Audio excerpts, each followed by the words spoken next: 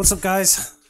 So we got a great big box, and inside of it is something awesome, and it's from one of our most favorite companies. What's up, guys? TechLab here. Now, it has been a while since we have taken a look at a new case, and it's really exciting that the first one that we get to look at this year is from one of our favorite companies, SaharaGaming. Now, for those of you that don't know, SaharaGaming are a reasonably small company, but they used to be massive in the case industry. For some reason, though, they did kind of fall off the radar a little bit, but they are coming back, and they are coming back in full force. Now, in the past, we have taken a look at some of their cases, in particular, the SaharaGaming C501. Now, that case was so good in its build quality that we still use it today with our editing rig. And the new one, the P480, which is this one here, is no different when it comes to that kind of quality. As a small overview, this is an ATX dual chamber case that will cost you roughly about £100, and it is a brand new release. They've only just had them in over the last week or so, and we managed to get our hands on one. We've actually been waiting for this case for months now, and we've been on and off talking to them about different aspects of it. Now, originally when they reached out to us and asked us if we'd be interested in taking a look, we thought from the pictures it was just going to be a general dual chamber case, and it's something that we don't tend to have on the channel. But the more they sent us, the more we realised this is not your average dual chamber case. This case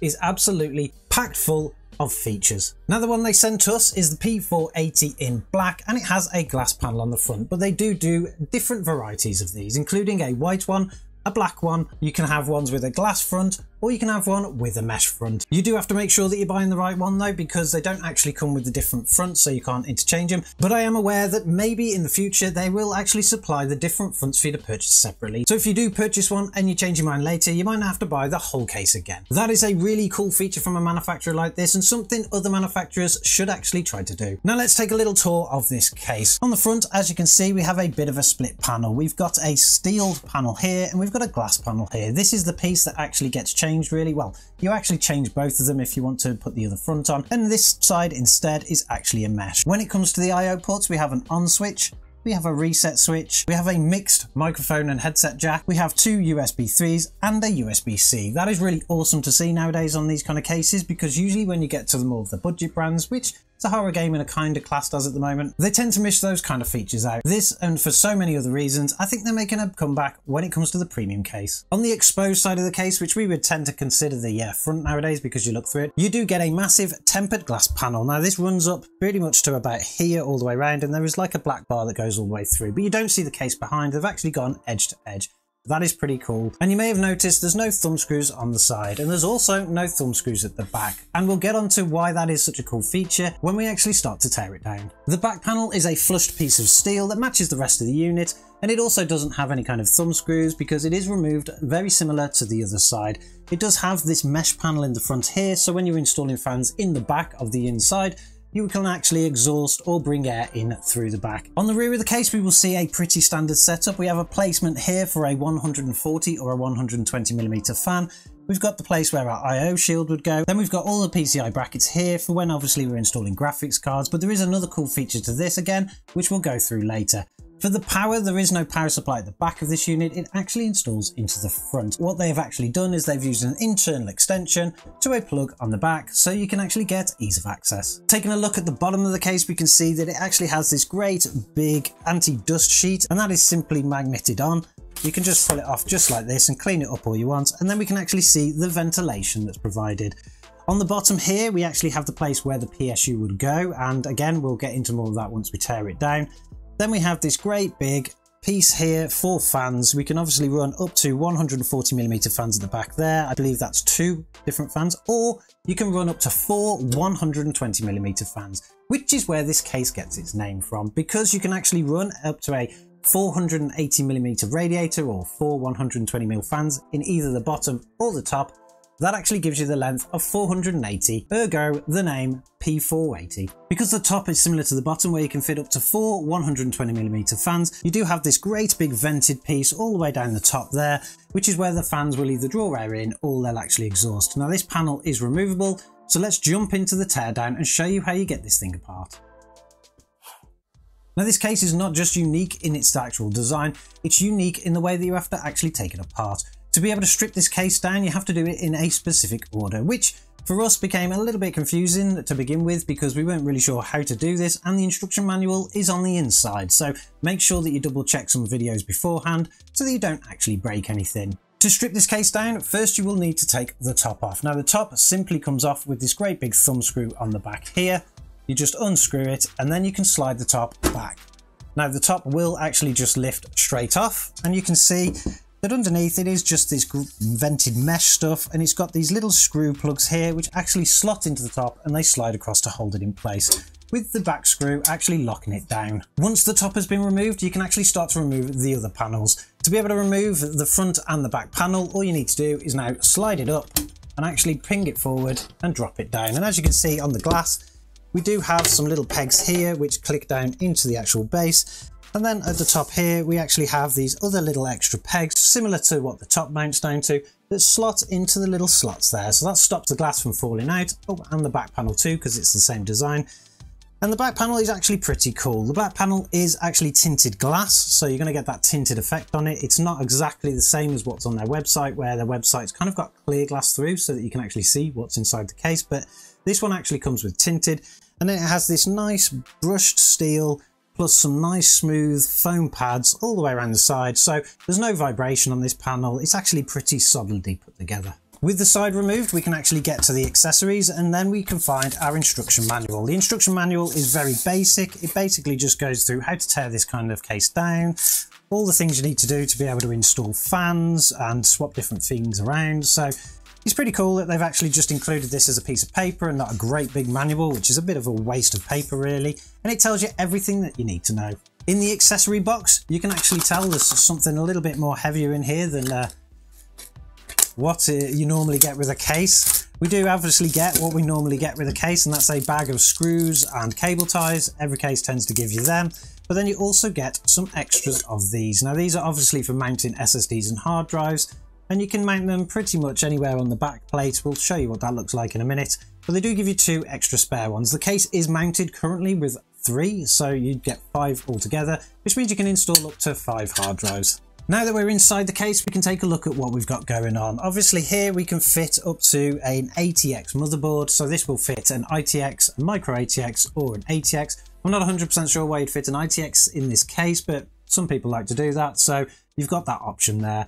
All of the actual places where the cables come through, which are 2 here for your power cables, 1 here for the actual cables to come from the PSU, have all these little rubber grommets in them so that you don't damage your cables, and they've got little flaps on them too to stop any dust from getting to the back, as well as looking prettier when the cables come through. And then when we come to the back, we need to remove the back panel, and it removes exactly the same as the front panel. All you do is slide it up, drop it out, and as we turn it around, we can see that we've got the same little pegs on the bottom, which actually mount into the kind of feet pieces there. And we've got the same type of screw plug at the top, which kind of just drop into here. There's actually 3 on the back panel, and that's to stop any kind of wobble or vibration, because this is actually much thinner than the tempered glass, but it fits perfect and it actually works really well. Now, as we can see inside the back plate, we can see that these little SSD hard drive caddies here, and they actually just undo with a bit of a thumb screw, and we can lift them out. So they're the ones that you can actually get there. There's 3 mounted on the back at the moment, so you could mount any kind of 2.5 SSD. And they've also got the mountings for the 3.5 inch hard drive. You simply just take them out, screw the drive to it, and then they'll click back in and you can screw it back up. To feed cables through to the motherboard, we've got holes at the top here and here, which means we can actually draw some cables over and actually put them through. And we've also got holes at the bottom here and here, and the placement of them are actually really good. They're going to line up pretty well with all the cables on there. There has been some actual serious thought put into this case, and you can find that as you go through it. You tend to find that things line up pretty well with the standard motherboards and all that kind of stuff, which is something that SaharaGaming tend to get correct. Even on their C501 case, we found no issues building into it at all, and everything seemed to be in the exact place that you needed it. Now, pretty much 99% of this case is removable without any kind of tools, but there are some places where you do need something, and that's basically just a basic screwdriver. For anyone building a PC, I would expect you to have a basic screwdriver right there. And this is one of the pieces that you will actually need to do it.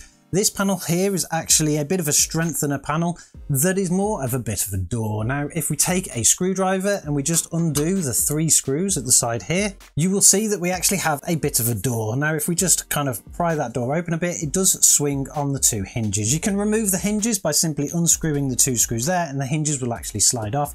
If you don't really want that panel in, I'm not 100% sure why you wouldn't want that panel in, but maybe if it gets in the way of some kind of cable management, you can actually take it out, and that's pretty cool. The door itself as well, just another thought that they've given you. Here are two actual screws that go through the system and they are magnetic. So the door will actually magnetically shut and it actually can't jump forward again. So another cool feature from Sahara Gaming, they kind of think of all those little details that many manufacturers don't bother with. Once the door is open though, we can start seeing what we've actually got inside here. There is a bit of a cave in here where we can mount our power supply, and it does mount up the front here. There's actually this separate little unit here that we can unscrew. And if we just take the two screws out of it, there and there, this actual plate does slide forward and we can take it out. And then this is what our power supply would mount to. We would simply take this, mount the power supply to it, and then we can click it back in. It's got these little hooks on the back there, which will click onto some bubbles inside and then just slide straight back in. Now, I'm not 100% sure on what size power supplies really go in here, but you do have up to like about here where the cables come out. So that's going to be a pretty deep power supply. Where the cables go, they can obviously bundle inside of here, or when you've got the door kind of open like that, there is a gap around the back so you can bring them out into the rest of the case, tie them all off, and it would look pretty tidy. Now, we're not building in this case yet, but we are going to be doing it on a future video. So make sure you subscribe if you want to see that, and we'll go through some of those extra details on how we hid cables and where you can actually put them in that video. When it comes to the cables that are provided in here, we've obviously got everything from the front I/O shield. We've got the USB 3, all the front panel connections, the HD audio, but then we've also got the extra extension for the power supply here. Now that runs from the back, across the case here, back through, into the side here and into your power supply. Now you could reroute that cable. There's nothing stopping you from actually taking that cable out, rerouting it on the inside and coming down the back so you don't actually see it through the front. There are all the options that are open to you to be able to do that. Now, obviously already we've run through a ton of features that this case offers. It's got everything that you need to be able to build a system into it, but we haven't finished yet. For the front panel, we mentioned before that you can either get a glass or a mesh panel, and the front panel's a little bit different to be able to take off. There is no sliding mechanism on this one. All you have to do is actually just pull the panels forward. So once you've got the top and all the sides off, you just want to pull on the panel and then it will actually come off. And you'll just see that there are these little balls on the back that just click into place onto them.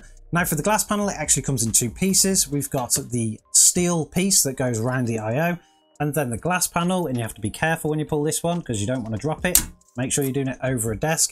It comes off pretty much the same. And then we've got the glass panel here, which is very similar construction to the side panel. It is tempered glass and it is a black tint. You've got the two metal strips up the side, which have got the little ball click things in, which obviously mount into here. There is a anti-vibration strip that runs up the side of each side there, so it kind of seals it off from any kind of dust getting in as well. And then you've got the little sponge pads at the top and bottom there, which will stop any kind of vibration as well as any dust getting in as well. Now, as I said before, when you purchase these, you won't actually get two fronts for this, you'll only get one, and it depends on which one you're buying. But I am aware that they may start supplying the actual fronts themselves, so you could always upgrade it later. If you do purchase the mesh one, you will get a front like this. So this is a mesh front panel that they actually sent us along as well. It's pretty much the same design as the rest of it, except it comes in one piece, and you have a full mesh panel here instead of where the glass was on the other one. You've still got the same I/O shield, and it actually plugs on exactly the same way. Using the little ball and clicks, simply just load it up into place, click it on all the way around, and everything will pretty much fit. Now, the front that you will want for this case is all dependent on your requirements. Do you want airflow going through the case? Then obviously you want to go for the mesh panel. If you want to do it for more than looks and you're actually going to draw air in a different way, maybe you're going to draw it from the bottom up and out, you may not actually need the front mesh panel, so you could go for the glass one and it kind of looks pretty cool as well. Another cool feature of this case is actually comes down to where the PCI slots are. Now, obviously in standard format, you can mount a graphics card in as you would normally do, in a kind of horizontal way more than anything, but they give you a little surprise here. Taking a screwdriver, you can simply remove the screws from around the panel itself, take the panel out, turn it to the side and remount it back into the case using the same screws. And what this will do is this will give you the ability to vertically mount your GPU without actually using anything else on the case or using any of those GPU mounts that kind of sit inside the case where it's awkward to get the cable in. They've actually provided this for you. So what else does this case have? And obviously from its name, the P480, which comes from the length of the case and the amount of fans you can fit in there, is obviously the cooling solution. When it comes to fans in this system, you can pretty much fit them anywhere. On the bottom here, we can obviously fit up to two 140mm or four 120mm. In the back here, we can fit either two 140mm fans or two 120mm fans. And to be able to fit the 140mm, we'll need to remove the bracket in the front, where we can actually install two 120mm fans if you're only running 120s in the back. So that is a total of 1, 2, 3, 4, 5, 6, 7, 8. But that's obviously not all we can fit in there. In the rear here, we can fit either one 120mm fan or one 140mm fan. And on the top, we can actually fit up to four 140mm fans or four 120mm fans. Now this gives us a total case capacity of fans, and that's 120mm fans, of up to 13. So if you are going to purchase a case like this, make sure you build into the budget for how many case fans you want to run, because you can pretty much run quite a few. To remove the front panel, just in the front here, there are two screws there and there, and then it will simply come out. So there are 3 places on this case that you actually need tools. Everything else is toolless, which is pretty cool for new builders, and particularly those that may not have masses of tools around to be able to do stuff. And because the case is basically just a very wide open frame, it means everything is going to be installed pretty easily as well. Now, like I said before, we were super excited about getting this case, and we really want to thank Sahara Gaming for sending it across. This is not the last time you're going to see this one, because we are going to actually be using it for our benching rig. And for those of you that watch the channel regularly, you'll know that our benching rig kind of just sits in one of those real rubbish, cheap as chips mining rigs. So it constantly gets covered in dust, and it's not great for sitting on the side. So this is where that system's going to go. And we've got something really special for that, so make sure that you subscribe to the channel if you want to see what we do with that. Now this case is ram-packed full of features, as we've already shown you, and I'm sure we've probably missed some. When they do come to mind, we'll obviously drop it in the comments below, or we'll start feeding some of those updates to the community tab on our channel. But let us know in the comments below, is this a case that you would consider? Is it something that you would put your system in? Don't forget to subscribe to the channel if you want to see more content like this and to see where we take this next, and we'll catch you in the next one.